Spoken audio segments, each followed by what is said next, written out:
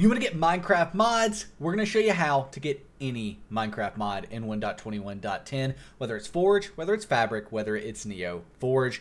First things first, you want to get CurseForge. This is a launcher that allows you to install all of those different mod loaders and all of the different mods easily. So what we want to do is go to this link. It's the second one down below, and it will take you here where you want to scroll down and click Download CurseForge to go to the official download page. Click Download Standalone here, and the download will begin. You will need to keep or save the file. Then we want to minimize our browser, and then in our Downloads folder, we'll have CurseForge.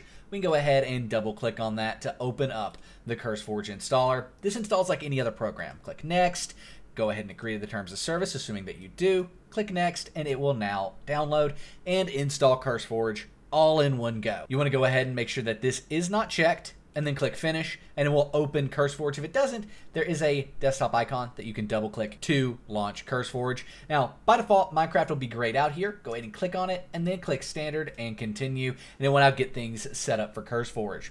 Now what we want to do is actually create a mod pack, which I know is a little weird. You're not making a mod pack, but you are. A mod pack really is just a pack of mods. You don't have to make this public or anything, but it's going to let you select the mods you want. Now, for the mod pack name, you can name it anything. We will name this our mod tutorial because that's what it is. And then for the version, you'll select 1.21.10. Then you want to select the mod loader that you want, Forge, Fabric, or NeoForge. Again, all of these work out of the box, and you're not locked into one, but you can't have NeoForge and Fabric mods together, for example. You have to have one or the other. You can't have both at the same time. I would recommend going with Fabric most of the time these days. Most mods are supporting Fabric. So we can go ahead and click Create here.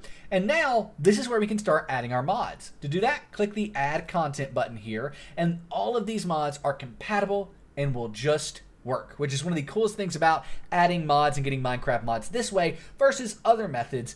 In the past, we've had to download the mod loader and individual mods that way. You just go through here. You can click Install on Waystones, for example. You can get Xero's mini-map. Go ahead and grab the world map as well.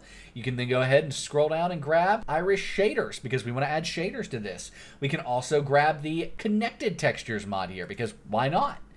You can add any of these that you want. Now, it is possible that you add two things that completely conflict, and if that's the case, we have guides on how to fix Minecraft mod crashes, how to fix broken Minecraft mods, all of that stuff.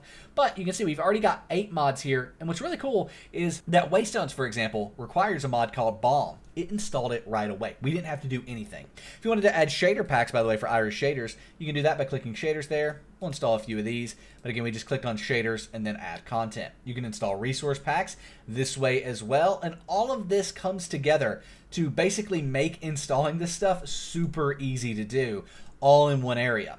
Now, what we need to do to actually get it all to work is actually play Minecraft. And by the way, like I said, if you wanted to use a NeoForge profile as well, you could create that. So we could create a NeoForge profile and do everything we just did with Fabric with NeoForge, adding mods, all of that stuff. But we don't need to do that because we already have the Fabric profile.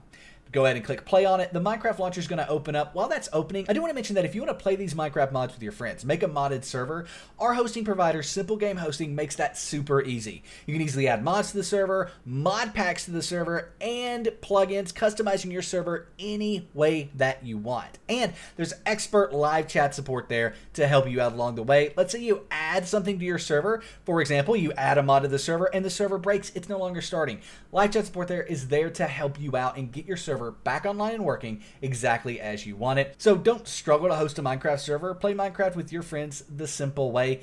The first link in the description down below. thebreakdown.xyz/SGH. Now we do need to sign in with our Microsoft account here, so I will go ahead and do that. Once you've signed in, it's as easy as going to Minecraft Java Edition, clicking play, and clicking play again. And there you go. It will now open up with any mods you wanted installed and good to go. In game, we can see that our mini map is active in the top left. We can go into video settings and turn on our shader pack here. And we also will have, for example, if we're in creative, if we open this up, we have all of our waystones here that, for example, we can place down and set up. So if you've got any questions, let us know in the comments, but you now know how to add Minecraft mods to 1.21.10. We'll see you in the next video, and I'm out. Peace.